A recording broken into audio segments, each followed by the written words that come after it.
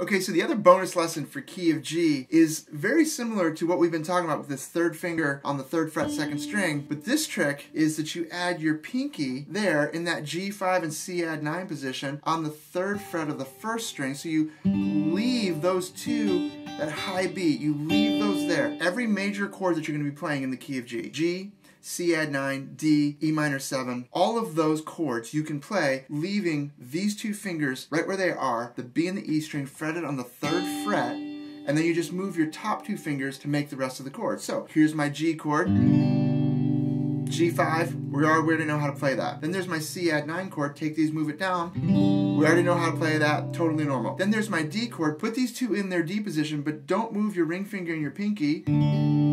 Now that's going to be a D sus 4, has kind of a suspended sound like it needs to resolve because it doesn't want to resolve from that down to that, but we're going to leave it unresolved in the suspended form because then we can also do the E minor 7 in the same way. Take these first two fingers and put them up into that E minor position, leave the bottom two right where they're at. That's going to be my E minor 7 chord now. So I've got my G, my C add 9, my D sus, and my E minor 7, and those all work together, and I didn't move anything down here. I just moved my top two fingers. Really makes the transitions between those chords really smooth and easy. The only trick is this, sometimes it doesn't work. Listen to the melody of the song. You may find that the vocal melody clashes especially with that D sus chord. Sometimes it'll clash also with that E minor chord. The vocal melody in a key of G chord chart for a worship chord chart will always work with a G5, always work with a C add 9. Sun comes up,